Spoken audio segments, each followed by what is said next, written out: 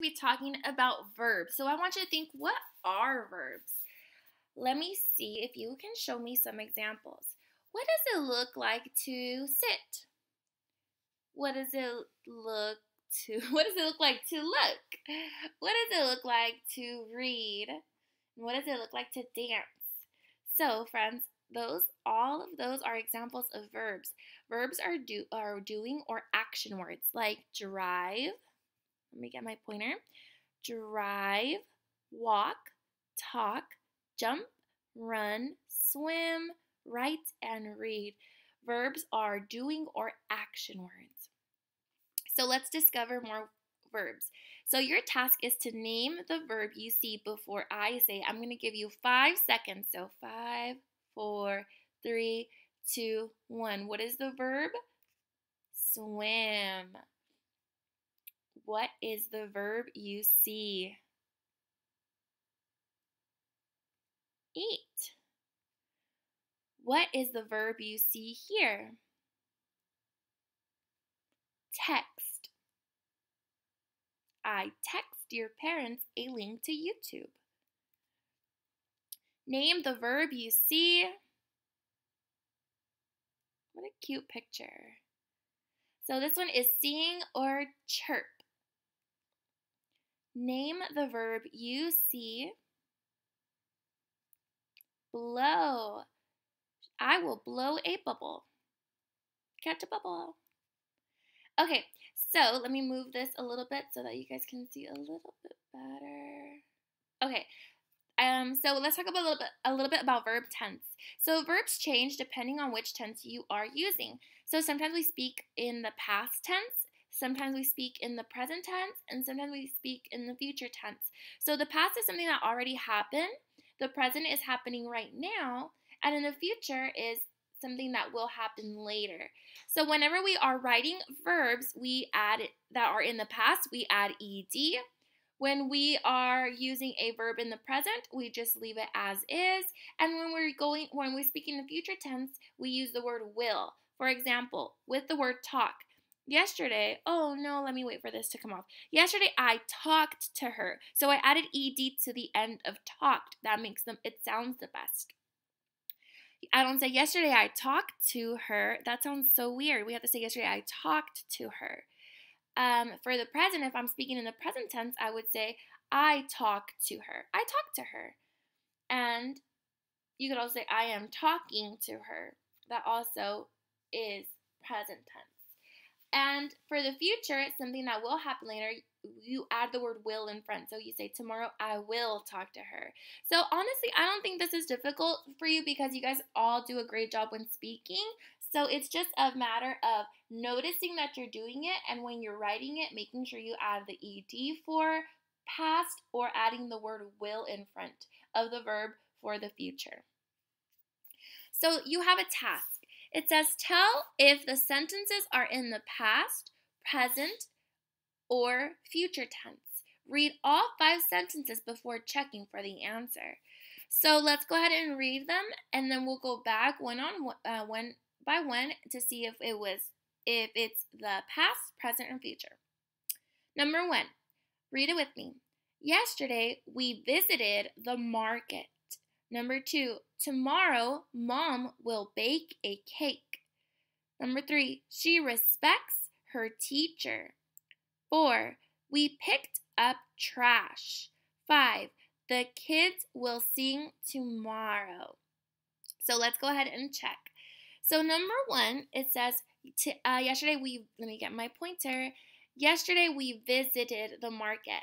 What is the action? What is the action that happened in the sentence? The action is the word visit. So they went somewhere, they visited. Oh, how nice. Okay, so let's notice. Do you notice anything about this word? Yes, it has an ed. So remember, ed is when we are using a verb in past tense. So this sentence happened in the past. Number 2, tomorrow Mom will bake a cake. What is the verb? What is the action word for this sentence? Tomorrow Mom will bake a cake. The action is the word bake. Oh, I noticed something. Bake and cake are rhyming words. Okay. Anyways, so the word bake, does it have ed? Is it in the past? No. Does it have the word will in front of it? Yes. So I'm also going to look here. It says tomorrow. Tomorrow has not happened yet because that is in the future. So this is a future tense sentence. Number 3, it says she respects her teacher. So does it have, what is the verb? Let's see. She respects her teacher. I see pronoun, noun. This is the verb, respects. So does it have the word ed? No. Does it have the word will in front of it? No. So is this something happening right now in the present? I think so. So respects is a present tense word. So the sentence is in the present tense. Number 4, we picked up trash, pronoun. And then we have a noun here. So picked is something you can do. Picked up is something you can do. So let's see, does it have an ed? Oh, it does. So when it has ed, it's in the past. So this word is in the past tense. This sentence is being spoken in the past tense. Number 5, the kids will sing tomorrow.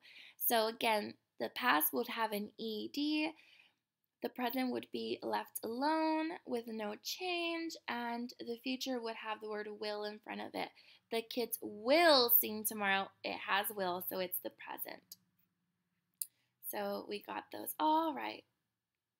Okay, so let's go ahead and do this part here. So it says verbs. The task is write the correct form of the verb. Students may use whiteboards, journals, or read aloud the answers. So whatever you have available, if you have the whiteboard and a dry erase marker, do that.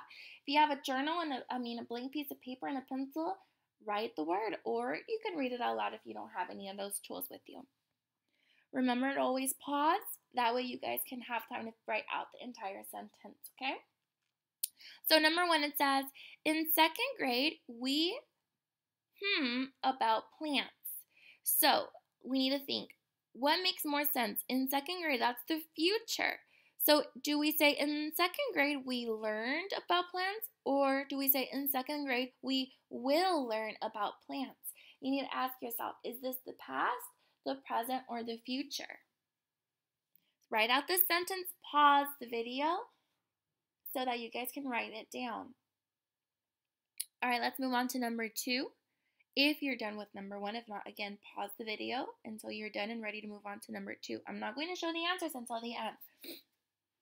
Number 2, last week we about shapes. So would we write last week we talk about shapes, or do I say last week we talked about shapes? What sounds the best? You need to think, is last week in the past? Is last week right now in the present? Or is last week in the future? If it's in the past, we use ed. If it's in the present, we leave it as is. And if it's in the future, we add the word will in front of the verb. Pause the video so you can write out the sentence with the correct word. Number 3, I like pizza, or I will like pizza. I think that's the present. So do you like pizza, or I will like pizza? All right, if you are done with the 3 sentences, maybe you can underline the word.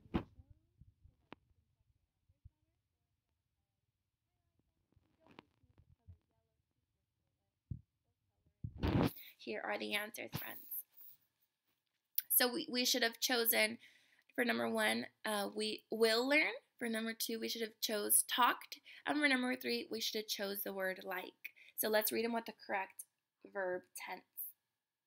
Number 1, in 2nd grade, we will learn about plants. Number 2, last week we talked about shapes. Or number 3, I like pizza. All right, friends, I will let you go. I will talk to you guys again on Monday. I think today's Friday. Is today Friday? I'm not even sure anymore. I'm pretty sure today's Friday. Also, friends, I have to go because I have a new puppy to take care of. So maybe I will show you guys on Dojo a picture of my new puppy. I'm still trying to figure out his name. He's so cute. He kind of looks like Coco and Minnie, but he's a little bit chubbier. So I'll show you guys a picture of him later. All right, friends, I will talk to you soon. Have a great Monday. Listen to your parents. Behave.